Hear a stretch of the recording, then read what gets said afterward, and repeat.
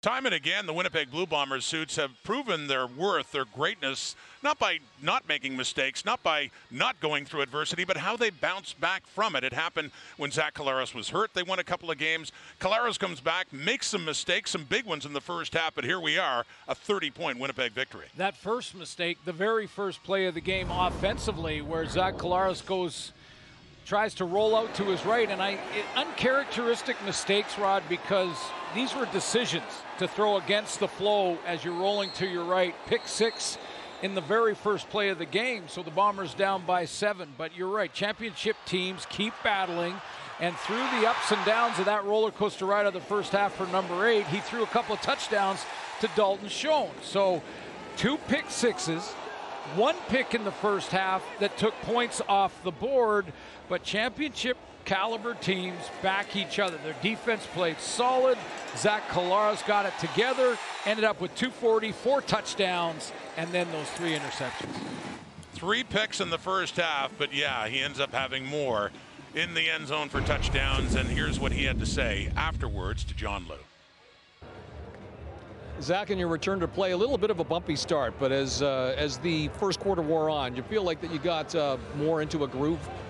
Yeah, put our team in a bad spot there twice, 3 times really in the first half. The one that wasn't returned for a touchdown took points off the board for us. So, hats off to our defense and the guys around me for, picking me up. I know it's not an individual sport, but I put them in a bad spot with some bad decisions. Yeah, speaking of your defense, third quarter, Winston Rose's interception, it does feel like that was a game-changing moment, that they gave you short fields 3 times in that quarter. That all turned into points out turnovers. I think they did early on as well. I can't recall exactly, but they were unbelievable all night long. Winston does a great job out there. Hey, ball corner pocket. And they gave up 3 points tonight. I think they gave up 3 points last week too. They're unbelievable.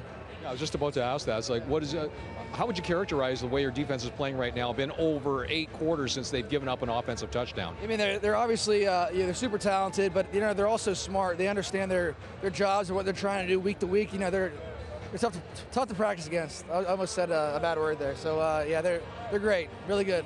Thanks for the Zach. Take care. Yeah, and rightfully so. A lot of praise for that Blue Bomber defense, who did an excellent job against Montreal's offense.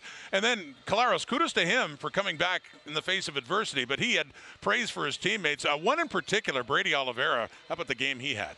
Yeah, well, the offense was going through this roller coaster ride with Zach Collaros in the first half. Brady Oliveira was just getting to work, and this is what he does so well. Whether it's running in the interior, bouncing it outside, he was so consistent. Second straight game against Montreal, over 100 yards rushing. He finishes with 18 carries, 119 yards, 1 rushing touchdown, and 1 catch for a touchdown.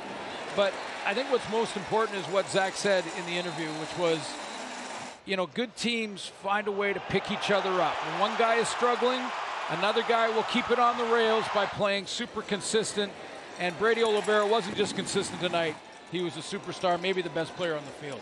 It's still hard to wrap your head around when you think about it, that Zach Collaros throws 2 interceptions for touchdowns for the Alouettes. He threw another pick in the first half, and yet Winnipeg still goes to 9-2 after winning the game by 30. And what's next for the Bombers?